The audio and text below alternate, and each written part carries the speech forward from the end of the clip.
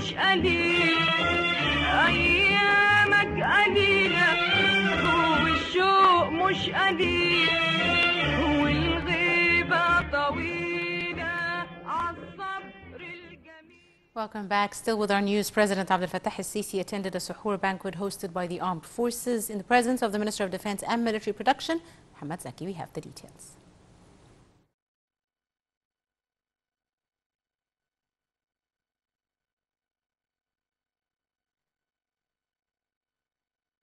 President Abdel Fattah al-Sisi attended a suhoor banquet hosted by the armed forces on Thursday in the presence of Minister of Defense and Military Production Mohammad Zaki.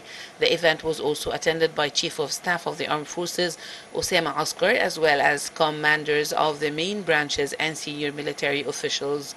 During the gathering, the armed forces congratulated President al-Sisi on his continued leadership of Egypt, working towards the nation's aspirations and ambitious goals in building a strong and modern across all sectors. The armed forces emphasized their steadfast dedication to fulfilling their duties and responsibilities in protecting the achievements and capabilities of the Egyptian people. President Sisi in turn commended the efforts of the Egyptian state and its national institutions, with special recognition given to the armed forces.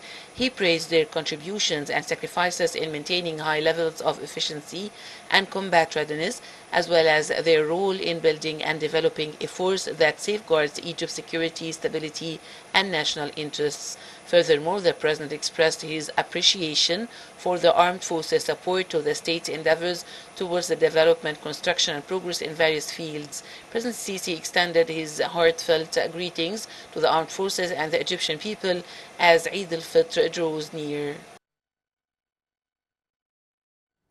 To regional news, the Rafah land crossing between Egypt and Palestine saw the arrival of humanitarian trucks from the Egyptian side into Gaza, carrying aid relief materials as well as goods destined for the Palestinians.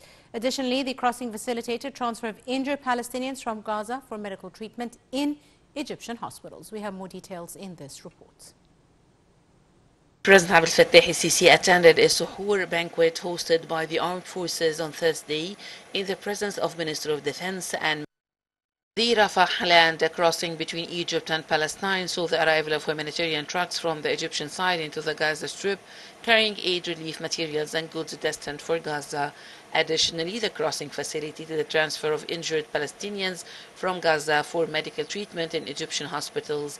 It also witnessed a passage of travelers and students studying outside of Gaza. Relief and medical delegations also traversed the crossing for humanitarian purposes. In the past few hours, a total of 793 passengers arrived from Gaza via the Rafah crossing, comprising 10 wounded individuals, 16 patients, 76 companions, a delegation from the Doctors Without Borders delegation, 3 representatives from the Mercy Around the World, and 40 Emirati nationals.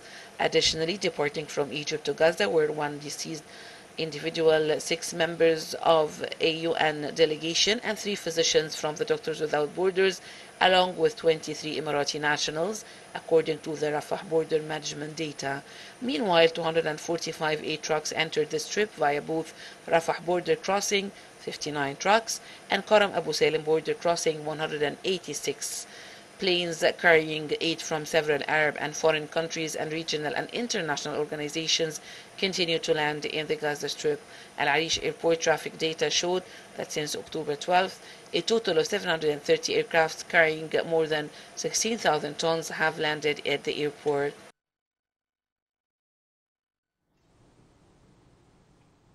Welcome back. Still with our news, the government is following up on a plan to rebrand Greater Cairo as a tourist destination to the tourist experience, prolonging their duration to around 12 days instead of just a couple of days, according to a recent statement issued by the cabinet. We have more details in this story.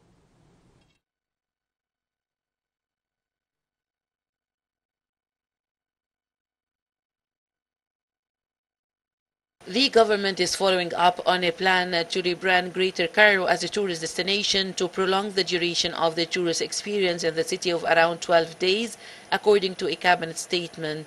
This came after a meeting between Prime Minister Mustafa Madbouli, Minister of Tourism and Antiquities Ahmed Isa, and other high-level officials to review the progress of this plan. The plan offers tourists three main attractions experiences in Greater Cairo, each showcasing different facts of the city. Greater Cairo, the Cairo Governorate, and some areas of the Giza and Qalyubiyya governorates includes renowned sites and archaeological remains. The three experiences are visiting Pharaonic Cairo and its archaeological sites, exploring Greater Cairo's museum, palaces, and gardens, and visiting historical Cairo. In addition, Madbouli reviewed the plan for developing historic Cairo, which involves 6 routes. The statement added that Madbouli stressed the importance of leveraging Egypt's unique tourism potential, maximizing the quality of Egyptian tourism products, and attracting tourism projects.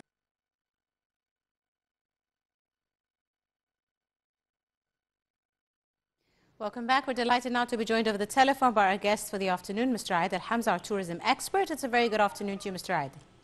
Good afternoon.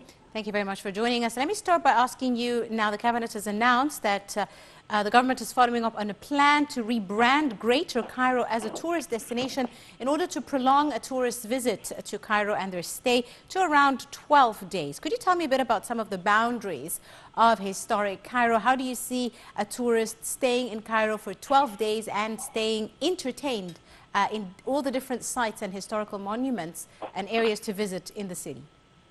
Yeah, actually, this is a very good initiative from the government.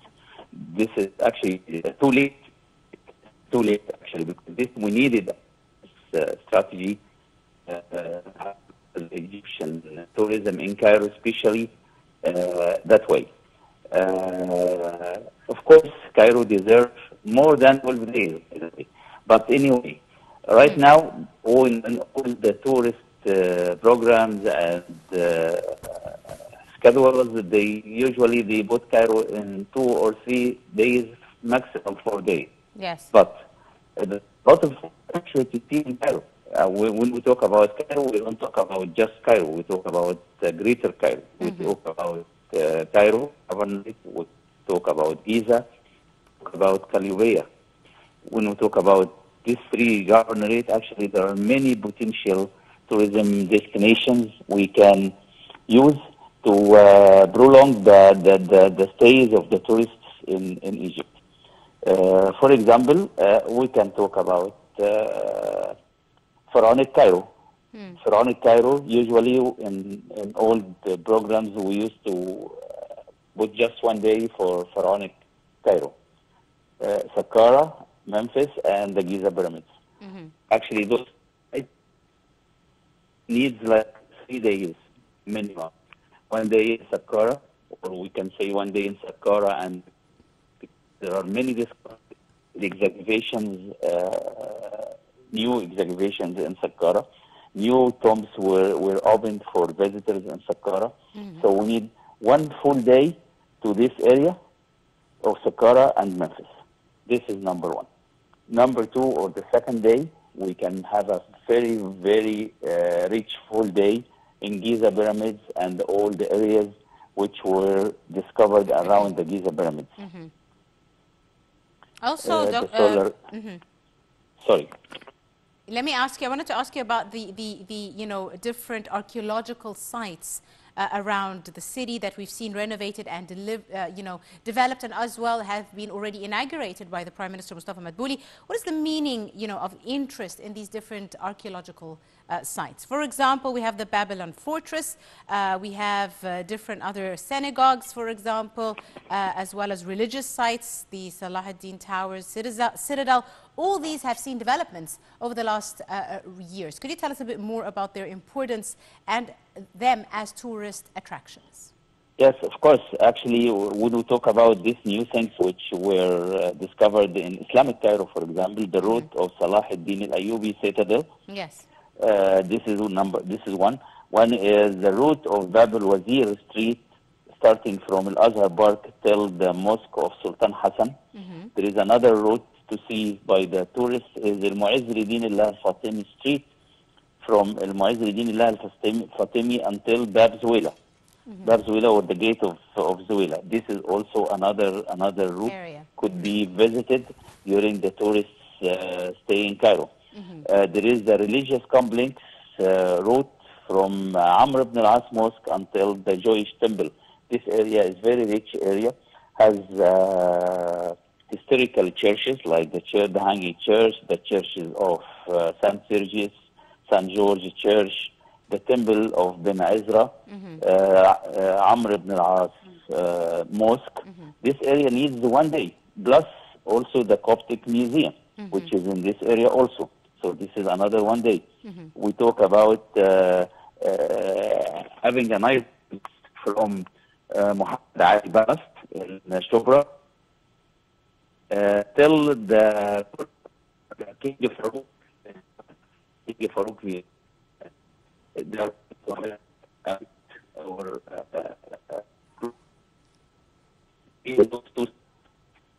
very good see those sites. Corner of King Farouk, or the rest house of King Farouk in the city of Helwan, passing by all the things of the earth.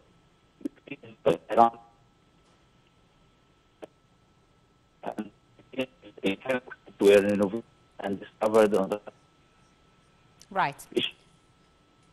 Absolutely. Right. I'd like to thank you very, very much, Mr. Aed Al Hamza, our tourism expert. Thank you so much for your time and your insight. Ladies and gentlemen, a short break and we'll be back to continue today's edition of Cairo Local Time. Do stay tuned.